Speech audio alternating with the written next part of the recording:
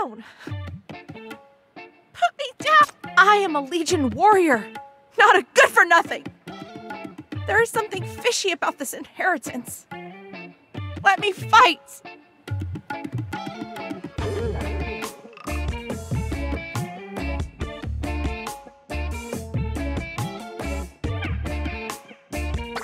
Don't waste your energy.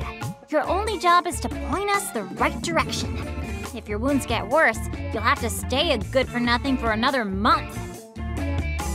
God, are Legion people all muscle and no brain? A lot of you are just like your boss, a bunch of brainless brutes. Don't you dare badmouth my commander!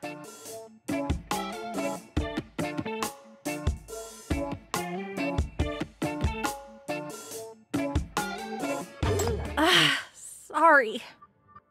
I respect my commander, so I can't stand people saying anything bad.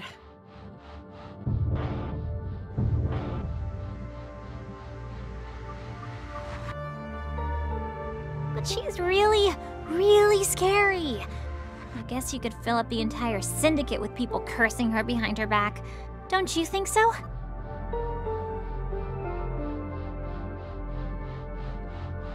Sorry, I did it again.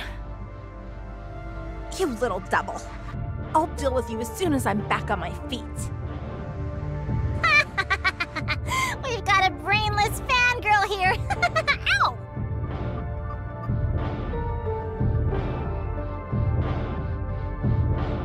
The Legion's enemies are numerous.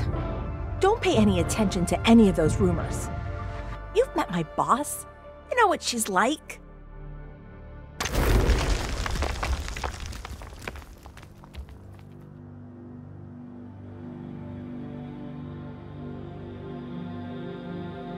What's the matter?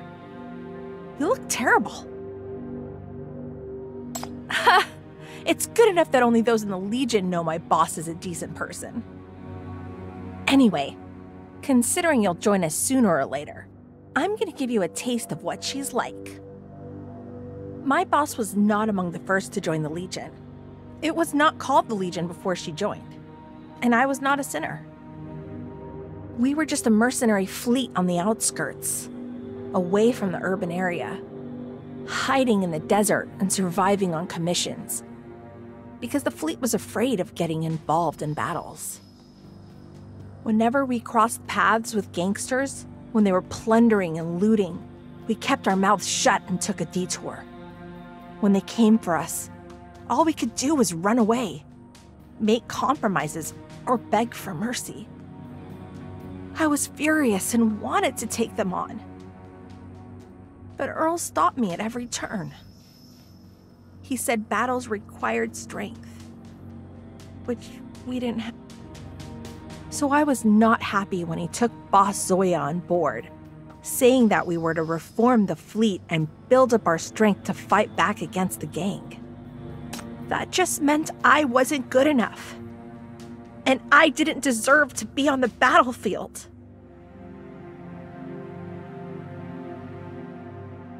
I was so pissed off. I went out to pick fights with gangsters. I came back to challenge her to a duel, all to prove that I was strong. I had what it took, that I could fight. Defeating her would be proof enough. It went on for a while, and then I got hit in the arm by a bullet, a mania bullet. The contamination was spreading so fast that I would have to have my arm amputated.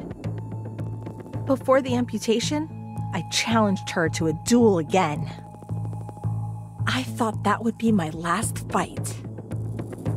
My boss stopped Earl when he tried to intervene and accepted my challenge. She took it seriously, and she knocked me down without mercy. She encouraged me to fight on. A lot of nonsense is happening in this world, but there's one thing that's certain. As long as you still want to shout and hold your head high, you have the right to fight. My battle was not over. She was waiting for me to get back on my feet.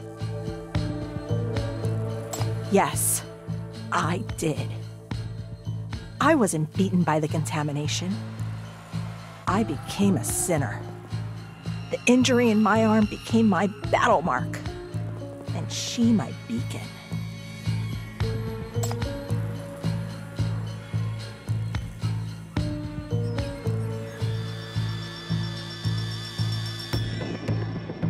I don't know. There are many things that my commander won't tell me about. But that's not important. It's she who showed me that I'm worthy of battlefields. She is my beacon.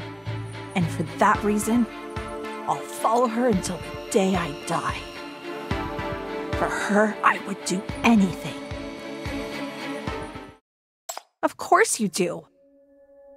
Our commander is fabulous and cool, isn't she? Whoever lays eyes on her is bound to succumb to her charms.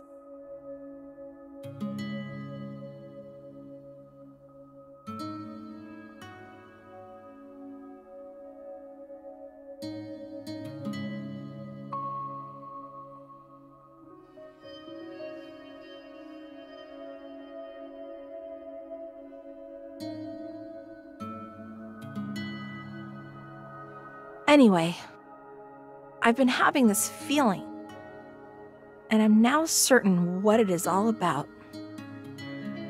You're exactly the type of person that my boss most appreciates. You're weak, but you have the quality she really admires. Oh, you're the envy of me. You're so weak. Come back with me to the Legion when the battle is over. My boss will be delighted to see you.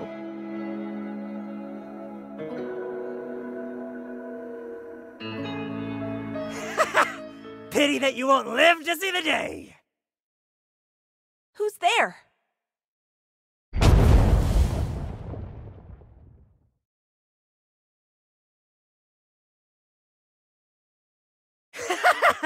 Lackeys of the Legion!